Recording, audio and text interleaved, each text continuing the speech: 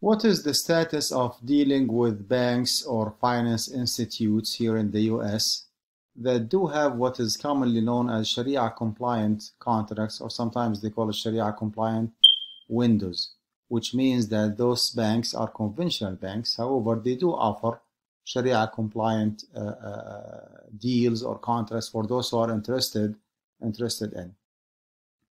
Well, what we need to know here is that from a Sharia perspective, what you should care about the most is the soundness of the agreement that you sign with the other party. Is the soundness and the legitimacy or the permissibility of the agreement or the business or the contract or the deal that you sign with the other party, right? Regardless of how legitimate or how permissible the source of income or the source of fund that other party has. Okay, so two different things that are not supposed to be mixed together. Okay, the permissibility of the deal that you sign with the other party versus the source of fund that the other party has.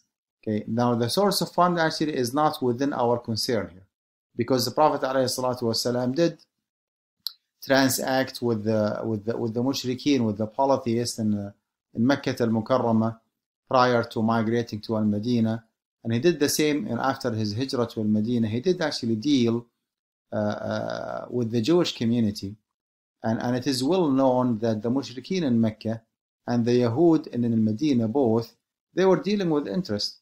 And subhanAllah, it was never ever reported that the Prophet ﷺ refrained from being involved in any transaction because the source of fund of the other party, the Jewish one or the polytheist, one, was from a haram resource. He did not even ask, okay, where did you get your money from? Is your money haram or halal?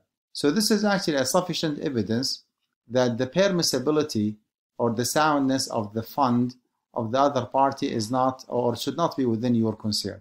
What you should care about actually is the permissibility of the agreement itself.